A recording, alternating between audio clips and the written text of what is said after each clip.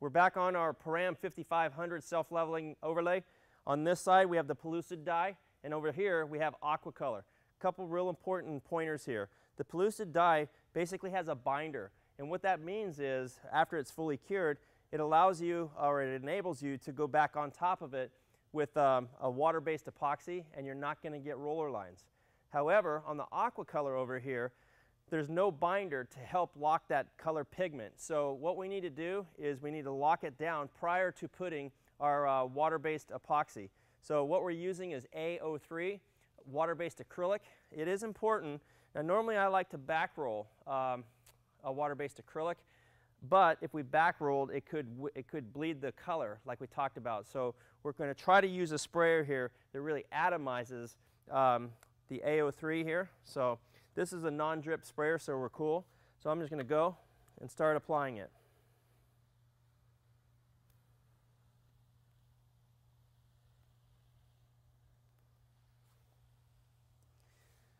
Another reason, on some self-leveling overlay cements, if you went just with a straight epoxy, basically they're so dark, and when the epoxy absorbs down into it, and I'm going to put this down so I can pump it up here. What happens is the epoxy right on the surface, it literally just darkens the surface so much. So one way to eliminate that from happening is to prime, in essence, with the A03, like you see us doing right here. And that's going to, once it dries, more preserve the base color.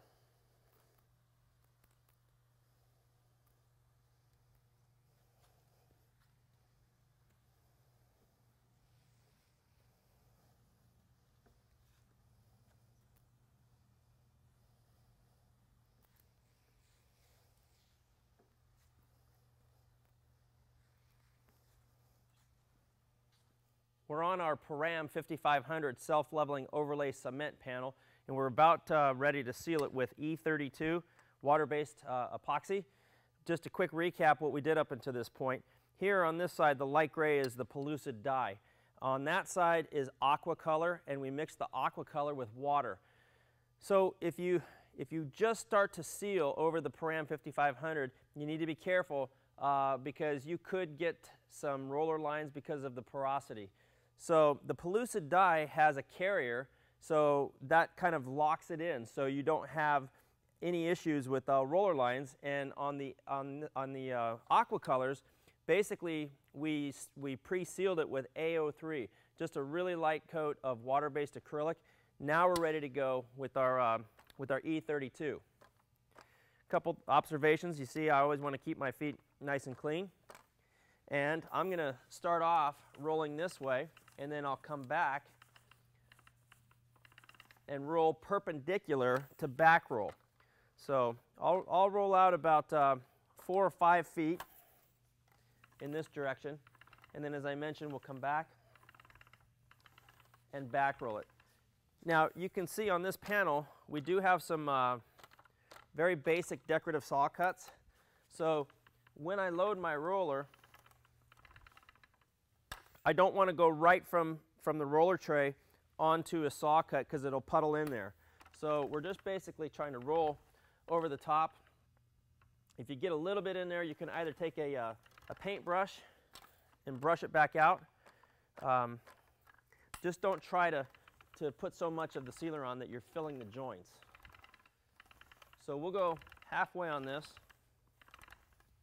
and then come back and back roll and then finish this panel off.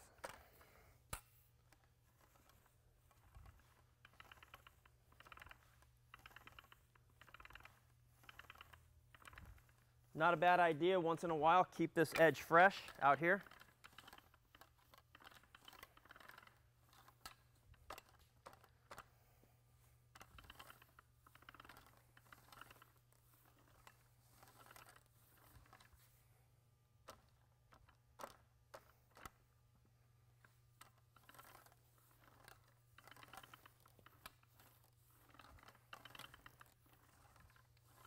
Right now I'm more concerned about getting the product on the floor, and then when I back roll it, I'll have a little bit more finesse on the back roll. Okay, now as I go over to back roll, like I mentioned already, just keep this edge fresh a little bit. Now I'll come on this way and back roll. Now what's important is technique here. You don't just simply push the roller out there and pull it back. In reality, what you're doing is you're putting more pressure on the right side of the roller, feather edging the left side. I have a lot of people call and say, hey, we got roller lines, and then when I start questioning them about it, they thought perhaps you just push the roller out and back. So you're actually twisting the handle ever so slightly to put less pressure on the left-hand side of the roller and more pressure on the right-hand side of the roller. So this is the term that we use, back rolling. You can see I have my telescoping handle, so I'm able to get all the way across a 8 to 10 foot section here.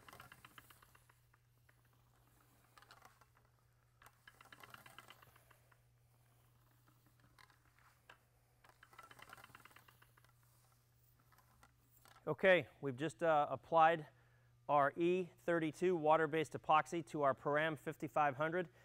Again, you see kind of a whitish milky appearance, which is common on water-based products, and that will usually clear up within about 45 minutes, depending on the site conditions, of course. Now, again, also depending on the ambient and substrate temperature, typically you're recoating between 2 and 3 hours. Has to be tack-free, obviously, because you got to be back out on it, but that's it on that one. So we'll give it another 2.5 hours, and we'll come back and put our final top and clear coats on it. Okay, we just finished mixing our Perdure U46, which is a water-based polyurethane. Just to recap, this was our Duraamen 5500. We did put a coat of E32 water-based epoxy, and we're back now, roughly 2.5 hours after that application. And it's pretty much tack-free, so we're ready to go on this with the U46 urethane. Now, we already delinted our roller cover, and that's really important. And certainly when you step onto a clean floor, you want to make sure that you do so with clean feet. This is a great product. It's extremely durable, great abrasion resistance, and it provides superior gloss. Rolls down really nice.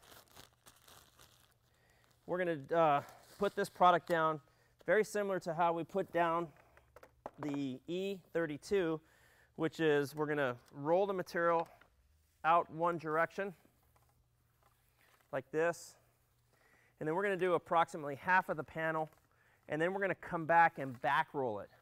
So right now I'm just concerned about getting the product out on the floor.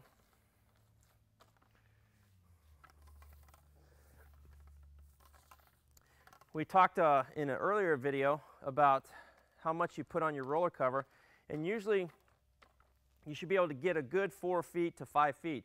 I've loaded my roller cover. I'm going to push back and push this way. That's about the appropriate amount. Halfway, halfway. Roller cover's pretty loaded, so we're good there.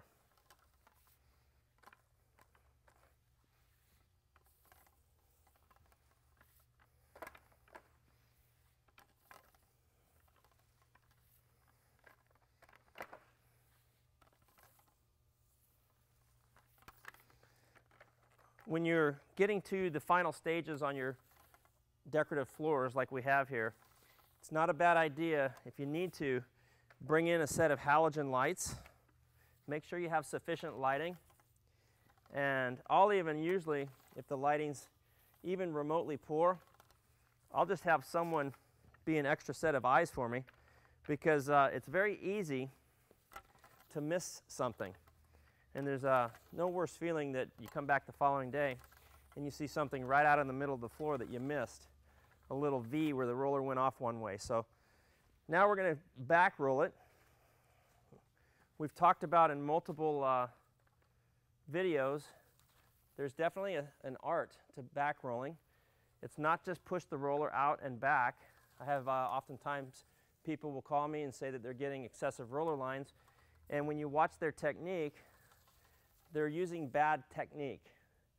So what I'm going to do is I'm trying to apply more pressure to this side of the roller and less pressure to this side of the roller, thus feather edging over here. And that really is a good little trick to feather edge the inner edge here, the left side of the roller, and that's going to greatly reduce the chance for roller lines.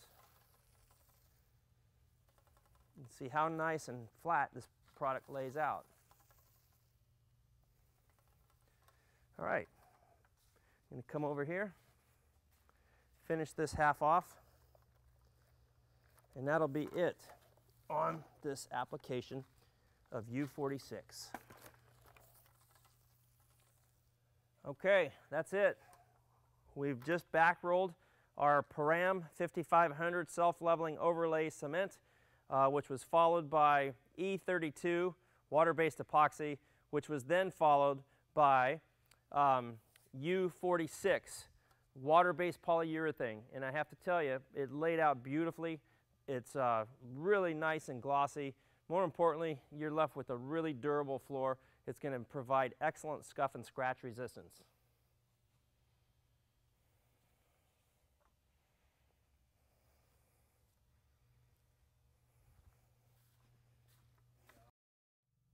Every project has its own unique qualities. For this reason, that's why it's important to consult your Duraamen representative for project-specific questions. Now, you may have questions on mix ratios, which is certainly listed on their website, or other project concerns such as moisture. Now, the industry standard is 3 pounds of moisture vapor transmission in 1,000 square feet in a 24-hour window. Now, Duraamen has a complete line of moisture-related products. For example, Perdure MVT will take 8-pound readings, and it'll cover up to 8 pounds in 1,000 square feet in 24 hours. Perdure MVT Plus will get you 18 to 20 pounds of moisture vapor transmission and bring it down to within acceptable tolerances. And also a great system to consider is Perdure UMC, which is the urethane modified concrete, which is good up to 18 to 20 pounds of moisture vapor transmission.